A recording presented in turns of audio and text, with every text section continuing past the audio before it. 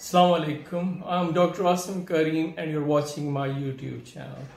Today I'm going to talk about humanism and repulsive humanism in Mohammad Hanif's third novel, Redbirds. Let's proceed to the discussion.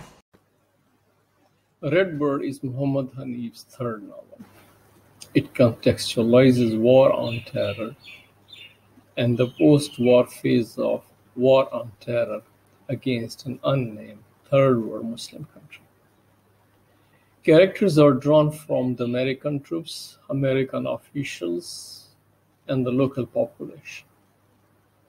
Major Ali and Lady Flowerbody represent American combat troops and U.S. aid officials, respectively. Momo, Father Dear, Mother Dear, Bro Ali, and Mutt represent the local population. Apart from that, we have unnamed folk as victims of war, a corrupt businessman, and an impostor from the medical side. Redbird carries symbolic meaning, representing bloodshed in the war and the souls of the dead people. Mutt, an exciting creation, a philosopher dog, Mutt shows the ability to empathize and objectively reflect on human misery and corruption. To me, he is an incarnation of Bulleh Shah's famous poem, "Dogs are better than you." A few words about humanism and repulsive humanism. We are all familiar with the concept of humanism. It is about anthropocentrism, valuing human nature or sanctification of human nature over and above any metaphysical or transcendental explanation of the universe. It transforms human as the standard of all things. To the religious rites, humanism originates with the denial of God, and therefore it carries a secular outlook.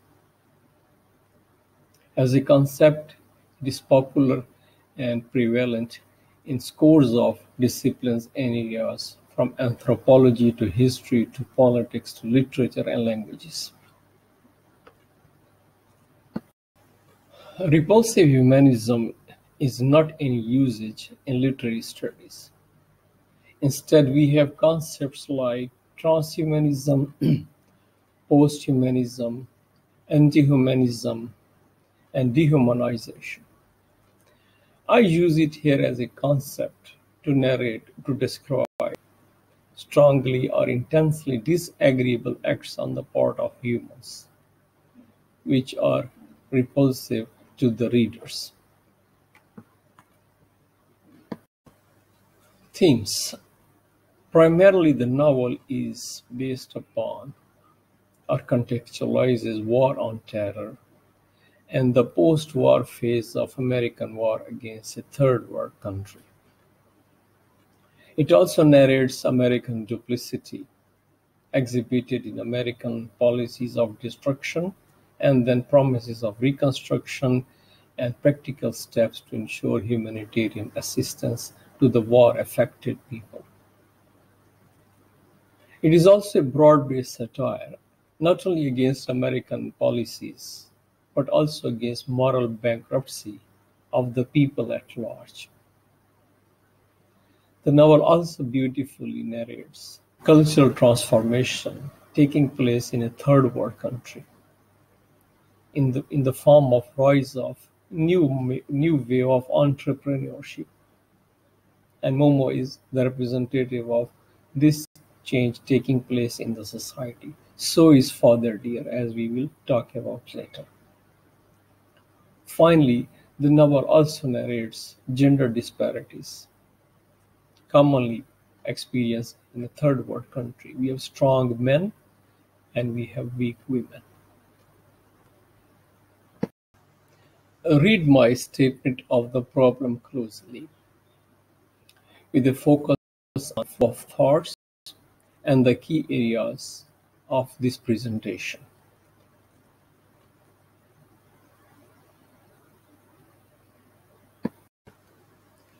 Humanistic concerns.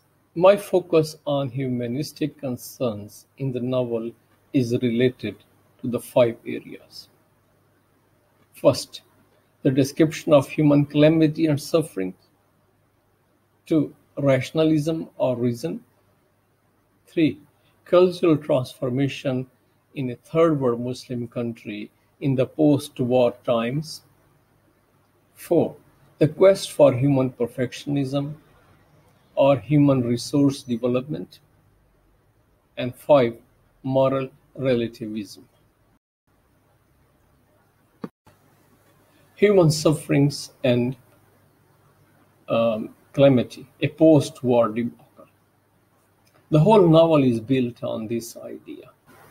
People are compelled to live in ordinary shelter provided by the foreign governments and the United Nations in their own country. Thus, a pathetic sense of indigenous homelessness prevails in the novel. Along with that, we see the people are fully dependent on US aid for food, medicine, and shelter.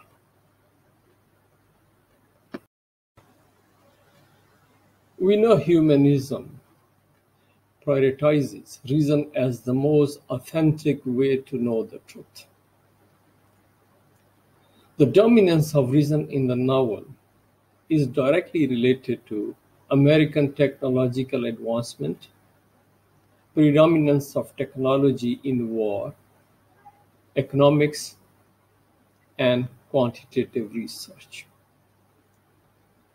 The novel establishes a new type of technological determinism, where technology like use of drones, smart weapons, and fighter jets determine the flow of events, measuring war strength and assuming power over opponents. The technological predominance and human matter is further strengthened by using drones to follow down undesirable human elements, terrorists, in the war.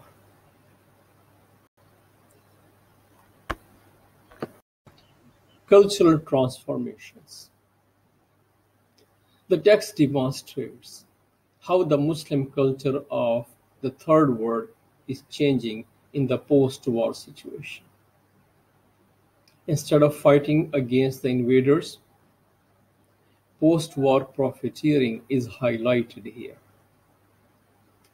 For instance, Momo, the protagonist, wants to start a fast-growing business and earn billions of dollars in no time. Similarly, Father Dear bucks cultural norms by charging American for his services in introducing sex education to the local population. Quest for human perfectionism.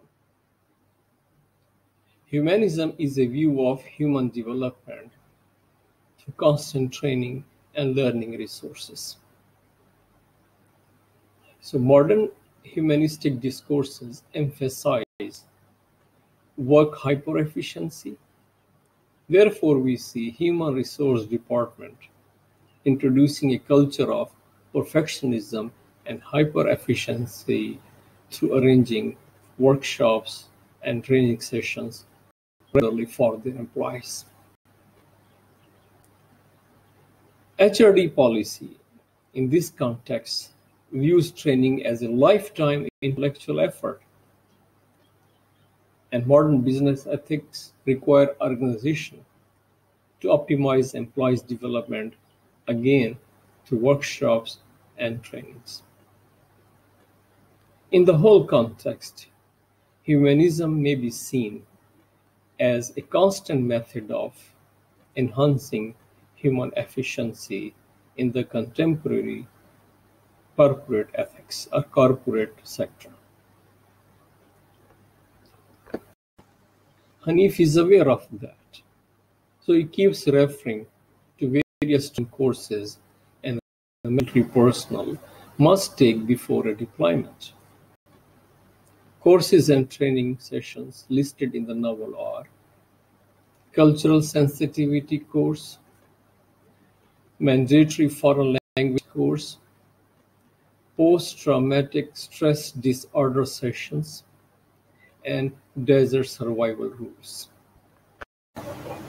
Moral relativism is an essential constituent of modern thoughts of humanism, and Redbird is very clear about this.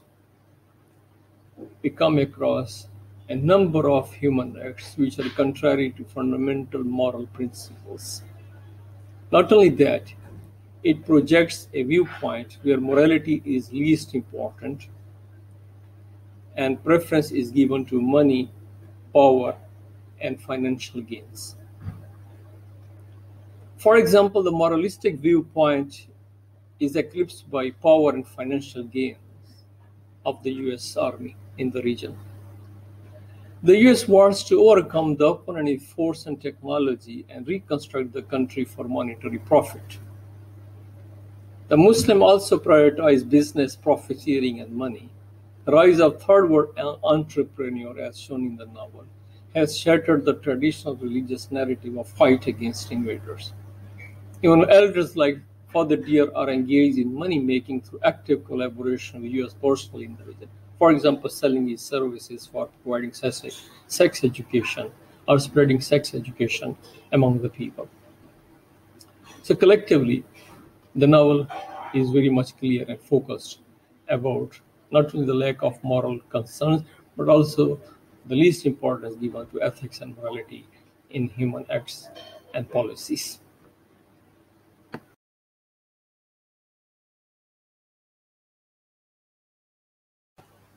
Thank you for watching part 1 of this lecture.